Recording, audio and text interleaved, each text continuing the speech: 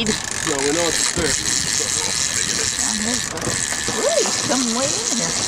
I haven't seen it yet. He hasn't got mad yet, Danielle. Oh, geez.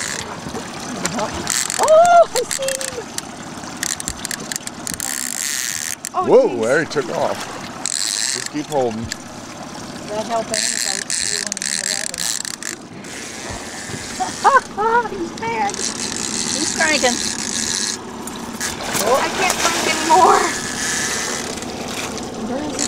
Keep tying tight. That's the problem with these big nets. Yep, they're slow. Very slow.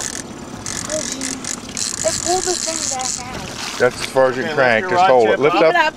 Head up. It's like Keep holding it. Hog. Crank in again. Let her be now. I'm not touching her. That's it. She's coming. Oh my gosh.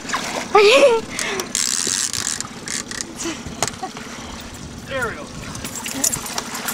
Oh, I thought I was going to drop the pole. Oh, no. That one was a bit of work. Now you got it. Now Pull you some going line to off for hold me. that one? Or can you Pull take some line pictures for of me. it? Oh, sorry. It's okay.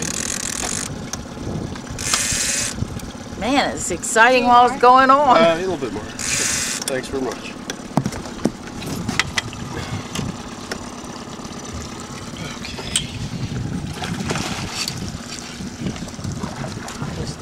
So, you caught a fish, eh?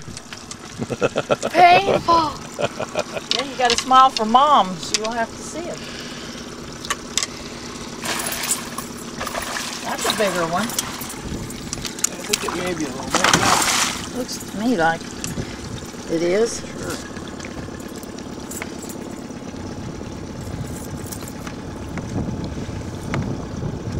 Got pink inside the smell. Wow. That's some power there.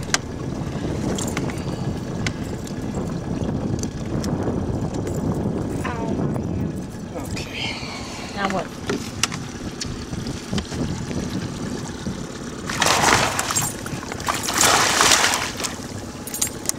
See why you don't want to get attached to a hook when it's still attached to the fish.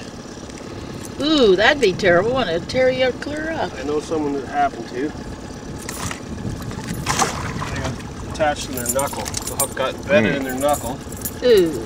And this was someone who was very passionate about catch and release, and needless to say, that fish died within Oh yeah? within 30 seconds. He killed it because he just couldn't handle the pain.